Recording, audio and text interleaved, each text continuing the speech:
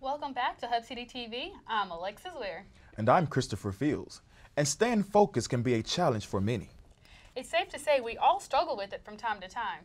Well, research from U.S. News shows that students who procrastinate score 3% lower than those who don't wait. It's not just college students who wait until the last minute. Reporter Brianna Spears has more. Some do it more than most, but we're all guilty of procrastination. We put off things we may not want to do and sometimes expect good results. Forest General Counselor Associate Casey McCurdy says, it can be bad with every aspect of your life, relationships, school, being successful, and things like that. Procrastinators tend to find the smallest thing to distract them from their work, and when the deadline approaches, some tend to panic. If you wait to the last minute or like the last week to do a research paper, you're gonna be stressed. You're gonna be running around like you're crazy. You're not gonna eat, you're not gonna drink because you're so focused on getting that work done. Some University of Southern Mississippi students agree. I'm a pretty high stress person, like in general, so probably pretty nervous. It's like, oh, I got this deadline coming up, I'll wait till tomorrow. And then tomorrow comes, it's like, oh, I have to do this tonight, so I sit down and I knock it out. A lot of times with procrastination, it causes errors because you're rushing through everything. You can miss data, you can maybe misrepresent something because you read the first sentence and not the second. Willis disagrees to an extent. I'm a practiced procrastinator, so I've gotten to the point where I can like turn out pretty quality work in a short amount of time. So grades have not been a big problem, but I think if I did it too much, then it probably would be a problem.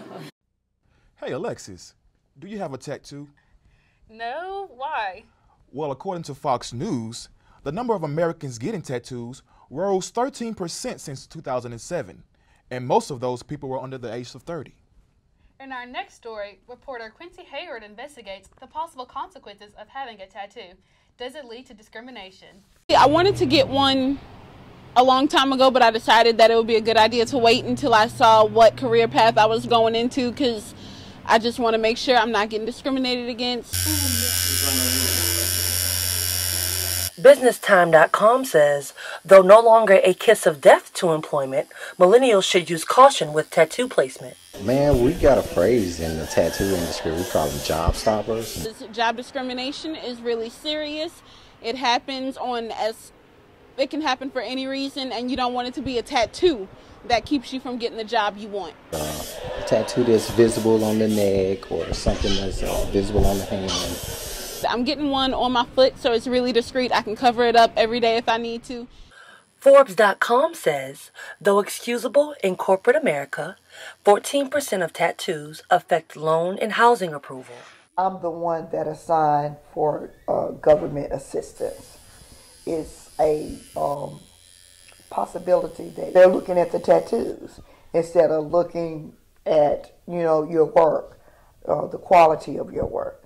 And I just try to avoid them having to go through that as far as not being able to have a job because of a tattoo on their neck for their first tattoo or something.